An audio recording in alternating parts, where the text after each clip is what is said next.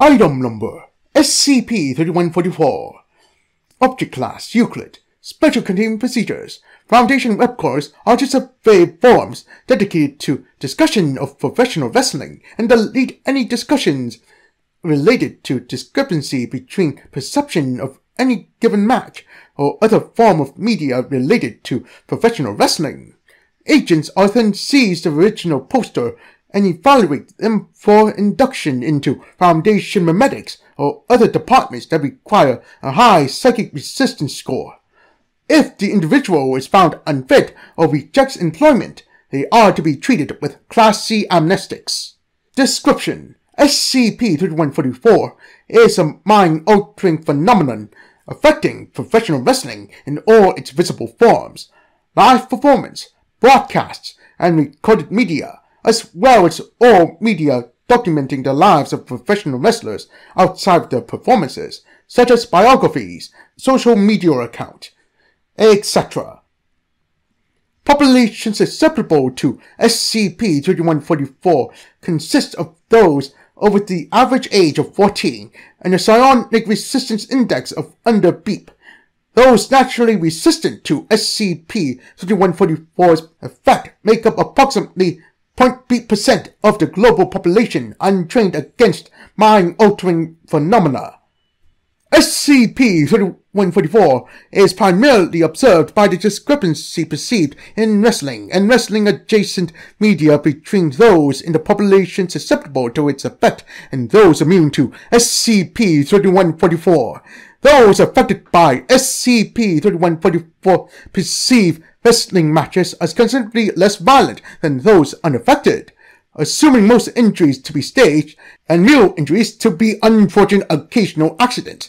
It is also a widely held belief among those affected by SCP-3144 that the victor of a match is predetermined in the service of a given franchise's ongoing storyline.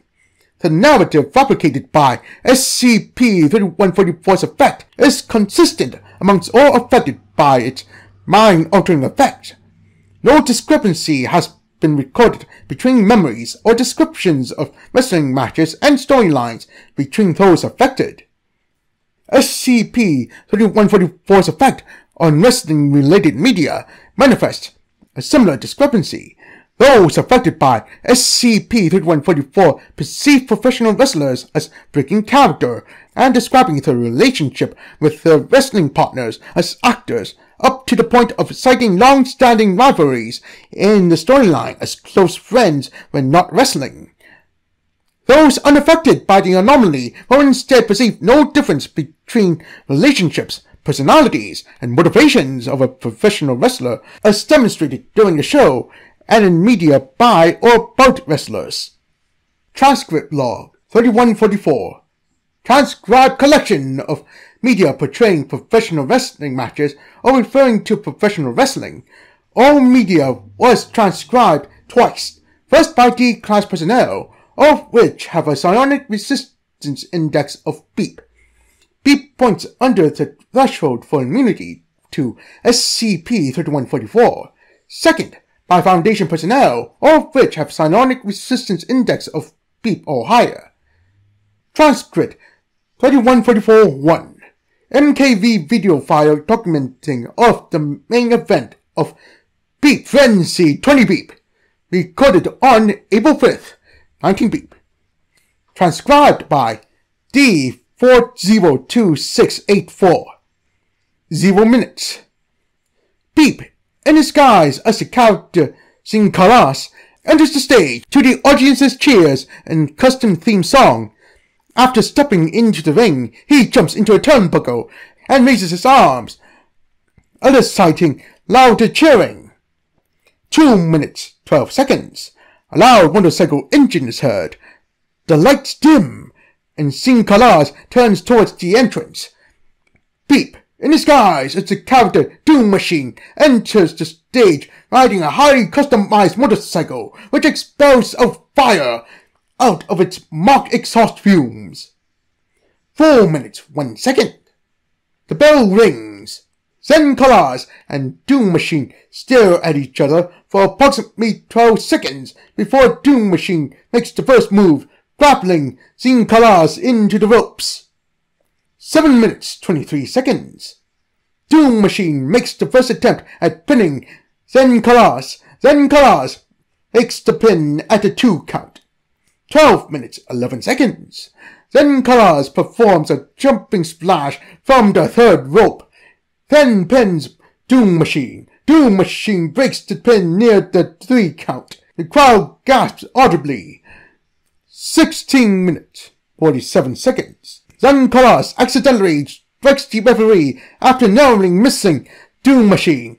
Then he is hit by Doom Machine, who steps off the ring and procures a floating steel chair. 17 minutes. Doom Machine strikes Zen Kalas in the upper back with a steel chair as the referee recovers. 17 minutes, 17 seconds. Zen Kalas recovers in time to kick Doom Machine before he is hit again, making him drop the chair. 18 minutes, 3 seconds. After having knocked Doom Machine down, Zen Kalas drags him on top of the steel chair, then performs a jumping splash again. Zen Kalas pins Doom Machine. The referee recovers just in time to deliver the 3 count. 18 minutes, 25 seconds. Zen Kalas is announced as the victor. The crowd cheers loudly as Zen Kalas celebrates. Doom Machine can be seen walking away into the backstage area. 19 minutes, 30 seconds. End of video. Transcript by Agent Lawler. 0 minutes, 0 seconds. Peep in disguise as the character Zen Kalas enters the stage to the audience's cheers and a custom theme song. After stepping into the ring, he jumps into a turnbuckle and raises his arms, eliciting louder cheering. 2 minutes, 12 seconds. A loud motorcycle engine is heard. The lights dim, and Zen Kalas turns towards the entrance. Peep in disguise as the character Doom Machine enters the stage, riding a highly customized motorcycle which expels fire out of its Mach exhaust fumes. 4 minutes and 1 second. The bell rings. Zen Kalas and Doom Machine stare at each other for approximately 12 seconds before Doom Machine makes the first move, launching for Zen Kalas' eyes with his fingers. 7 minutes, 23 seconds. Doom Machine makes the first attempt at pinning Zen Kalas. Zen Kalas breaks the pin at a 2 count. 12 minutes, 11 seconds. Zen Kalas performs a jumping splash from the 3rd rope, then repeatedly stomps on Doom Machine's face. Doom Machine bleeds from his nose. Zen Kalas pins Doom Machine. Doom Machine breaks the pin near the 3 count. The crowd gasps audibly. 16 minutes, 47 seconds. Zen Kalas accidentally strikes the referee after narrowly missing Doom Machine. Then he is hit by Doom Machine, who steps off the ring and procures a folding steel chair. 17 minutes. Doom Machine strikes Zen Kalas in the back of the head as the referee recovers. 17 minutes, 17 seconds. Zen Kalas recovers in time to attack Doom Machine with a switchblade he produces from his boot, making him drop the chair. 18 minutes, 3 seconds. After having knocked Doom Machine down, Zen Kalas locks his leg inside the steel chair, then jumps on the chair from the 3rd rope. Doom Machine's knee bends to the point of fracture. Zen Kalas pins Doom Machine. The referee recovers just in time to deliver the 3 count. 18 minutes, 25 seconds. Zen Kalas is announced as the victor. The crowd cheers loudly as Zen Kalas celebrates. In the background, Doom Machine can be seen limping away unassisted. 19 minutes, 30 seconds. End of video. Transcript 4144-2. DVD disc containing an interview with Japanese wrestler Peep after his retirement. The timestamp dates the video to August 3rd, 2015. Transcript by D690022. How did Peep take to the idea of taking your belt at Total Mania? He hated it. We've been friends for such a long time. He thought it wasn't fair that I had finally gone my break, was going to lose it again so soon. It had just been 2 months. He was my mentor, you know. Right. And he took it up with the company. He went and told them, Hey, he works hard. He deserves the belt. And they refused. It's heartbreaking. When you watch it again, he winces a little when people cheer at him after the pin. How do you take it when you left the company a year after? He was already retired by that point, I think.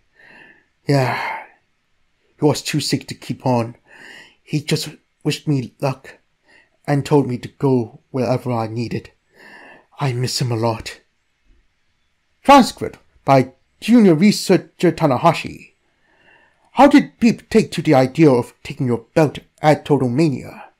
He loved it, bastard. We've been friends for such a long time, and I finally had my big break, and he was just going to take it with me so soon. It has just been 2 months. He was my mentor, you know. Right. And he made fun of me every chance he got. Oh, you work so hard, and you're gonna miss the belt. He'd go. Locker room, tour bus, wherever. Makes me happy when I watch it again, and he winces from that huge gash I left on his belly. How do you take it when you left the company a year after? He never went back after the injuries I gave him. He was too sick to keep on, and he never returned my calls. I wanted to make fun of him to his face so badly. Transcript 31443. Post made by Mexican wrestler Killer Psionic. Posted the night before his title match with Tagarugos in February 17th, 20 beep, on social media platform Twitter. Transcript by D305487. Gonna kick your butt again like last time in arena. Fella, keep your eyes peeled on me. KP. Attached file. Digitally scanned black and white photograph of Killer Psionic standing over Tagarugos and holding a title belt. Blood is visible on the canvas underneath Tagarugos. Transcript by Junior Researcher Hota. Gonna kick your butt again like last time in arena. Fella, keep your eyes peeled for me. KP. Attached file. Digitally scanned black and white photograph of Killer Psionic standing over Tagarugos and holding a title belt. Tagarugos had several knives protruding from his back. Blood is visible on the canvas underneath him. Incident report 3144-1.